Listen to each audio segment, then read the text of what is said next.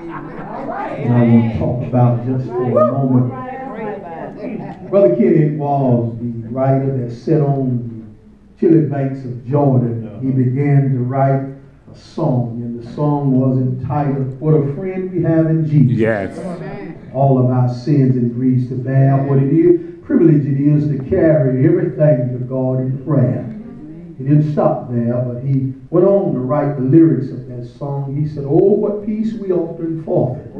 Oh, what needless pains we bear. It is all because we do not carry everything to God in prayer." We arrived today, this wonderful trustee program, and being able to see the manifestation of the Spirit of God moving in this house. I was just overwhelmed, as I told your pastor. It's a blessing to be able to see somebody get happy off prayer. Yes, sir. It's such a blessing because many people pray, but they really are not praying. They have a lot of words. They can say a lot of wonderful things, but sometimes you wonder, do it really go through the roof? Move into the ceiling, into the eyes and the heart of God. There's more to prayer than just saying words. There's more to prayer than just pulling a few words together and saying, "Lord, watch over me tonight." Yes. There's more to prayer than just us saying something and sounding good, but really it is not coming from the heart of mankind. Jesus, when he talked about praying, Jesus was not playing around, but he was sincere because he understood the power of prayer. We ought to understand it, because if we need to bombard heaven and we need to go into the throne room of the Lord, we need to be able to call him and just tell him what we want. I mean, you can stand and you can say some wonderful words, but there are only some who can go behind the veil, go into the holies of holies, and begin to call on the name of Jesus. That's all right. When we're calling him, we have the authority to call him. Why? Because we have been saved, sanctified, filled with this precious Holy Ghost, and we have a right to call that name Jesus.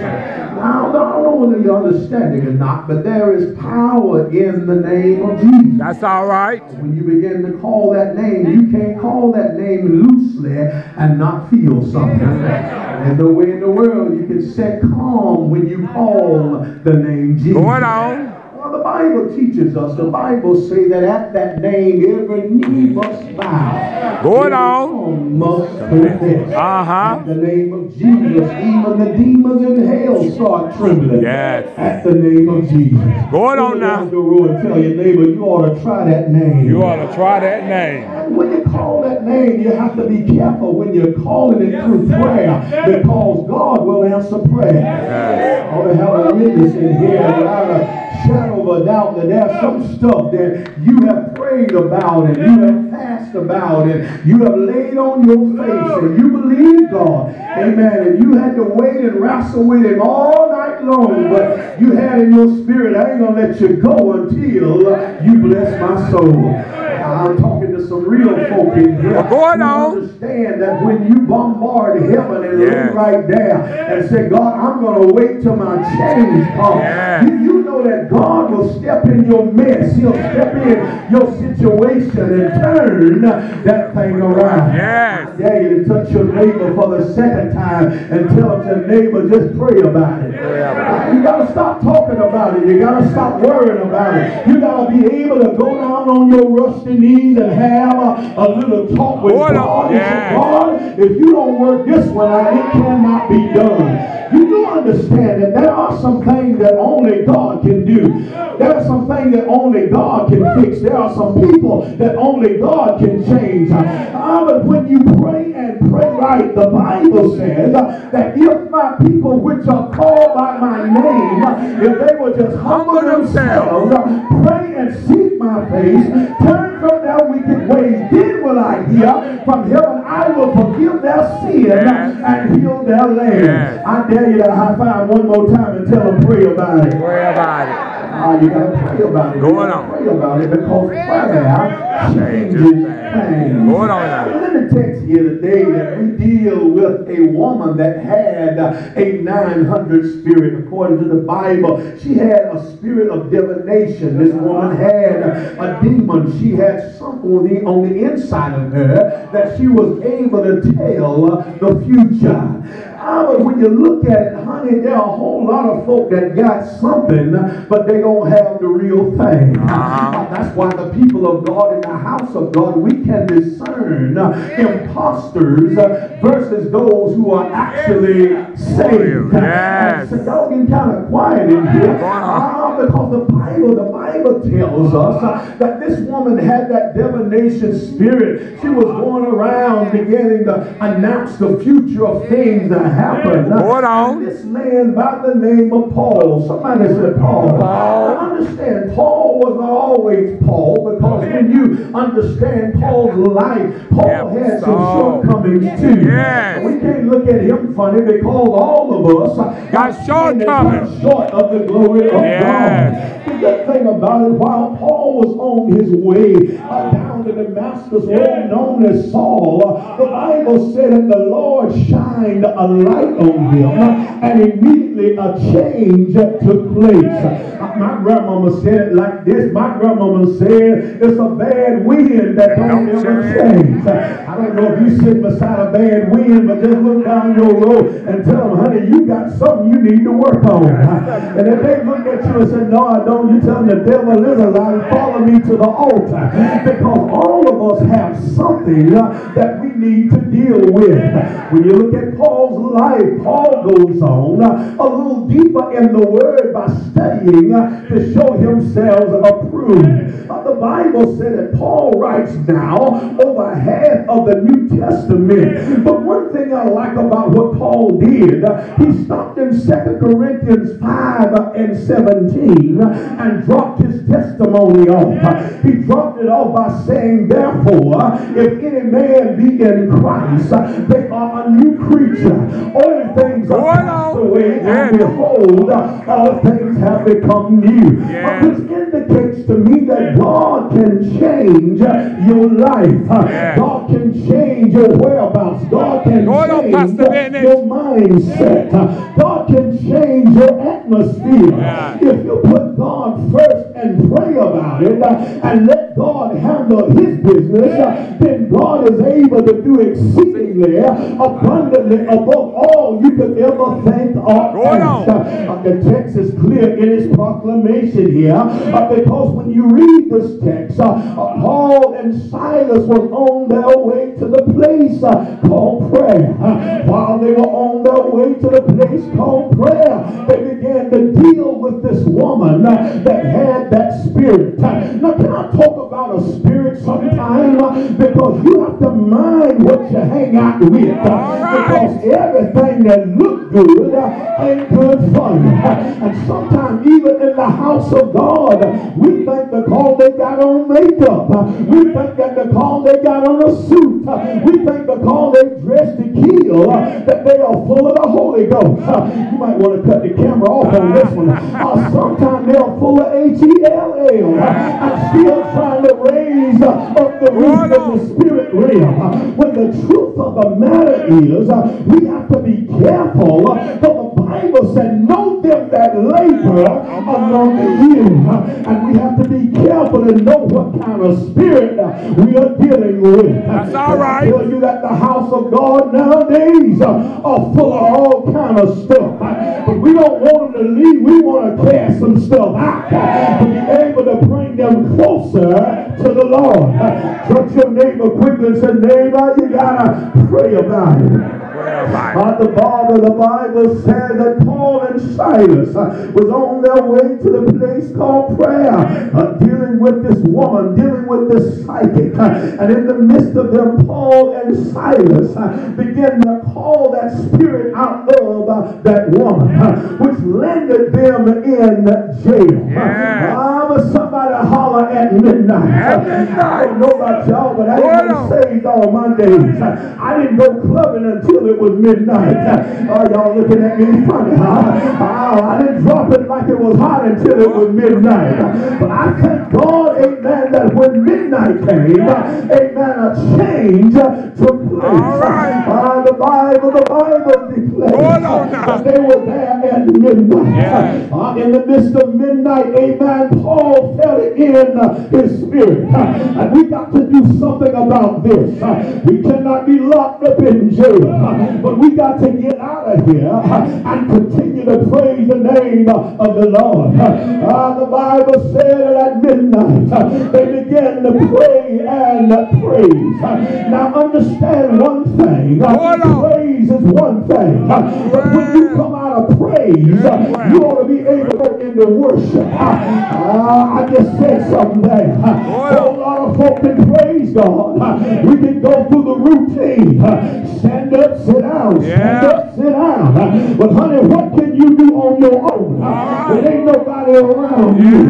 Can you lift your hands up and say, God, I just want to thank you for another day's journey. I ain't asking you for nothing. I don't need no car. I don't need no house. But every now and then, I just want to go down on the knees and fall down on the face and begin to glorify God. Look at your neighbor. I think for the fourth time. And tell that neighbor, say, neighbor, there ought to be a time in your life when you don't ask God for nothing. You just lay on your face and say, Father, I stretch my hand to thee. More than that I know that thou wilt draw thyself from me. Where shall I go? I heard the songwriter, he picked it up, Antoine, and he said, I came to Jesus just as I was. He said, I was weary, wounded, and sad, but I found in him a resting place, and the Lord had made me glad. Touch your neighbor for the last time and tell him, neighbor, I've been through some storms in my life, in the midnight hour, only to find out that weeping may endure just for a night, but joy gonna come in the morning. Anybody know that joy will come if you can make it through midnight? Tears in your eyes, crying day in, crying day out. Some way, somehow, you know that the Lord will make a way somehow. Can I get a witness? Clap your hands one time and give him praise. Well, the Bible said, while they were there in the midnight experience, Paul said, I gotta pray and I gotta praise, but we're gonna worship. He said, and when we get through, God is gonna do something on our behalf. Have you ever been in a situation when your back was against the wall and you're about to lose your mind, and all of a sudden the word jumped in your spirit? They that wait on the Lord, He shall renew their strength. They shall mount up with wings as eagles. They shall run and not be weary. They shall walk and not faint. Can I preach it for you? Ooh, the Bible said that while they were praying, while they were singing, that something began to happen. It happened over here in St. Luke, Free Will Baptist Church, number 2. The power of the living God fell in the place. I dare you to touch somebody and say, neighbor, we want to feel the same power that they felt in a jailhouse. If you can feel it in a jailhouse, I sure want to feel it in the house of God. Can I get a witness? Touch your neighbor and say, neighbor, I want to feel the power of power.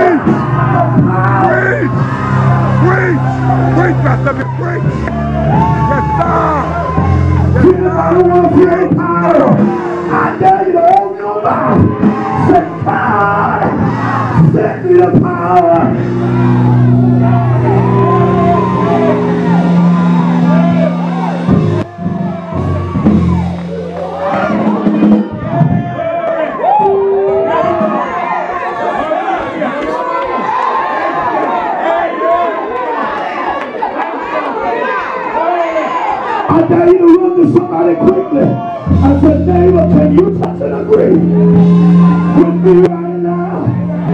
I need the power. I need the Lord destroying body removing power.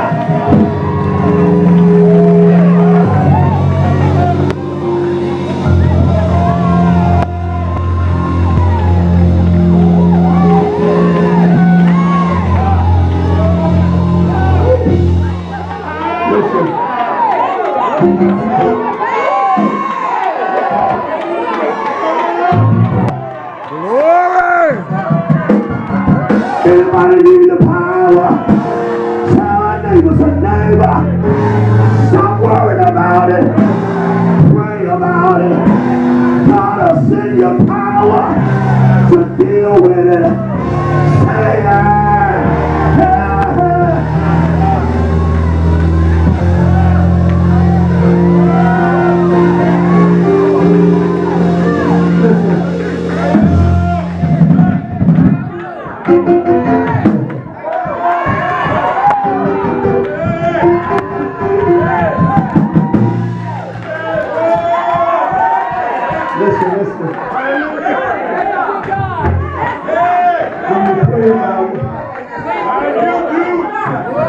My Lord, my Lord.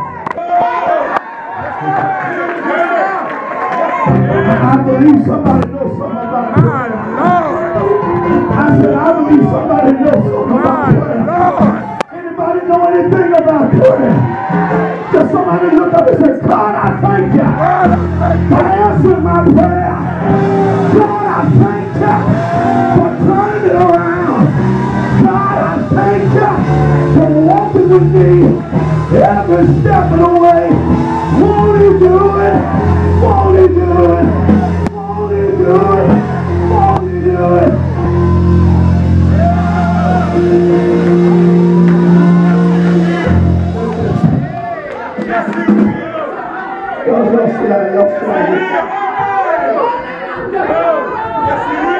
My Lord, my Lord.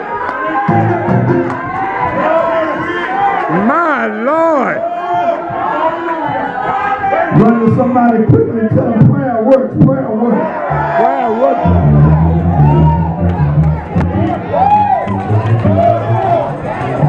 That might have been the wrong person, but go to somebody and tell them prayer works, prayer works. Prayer works.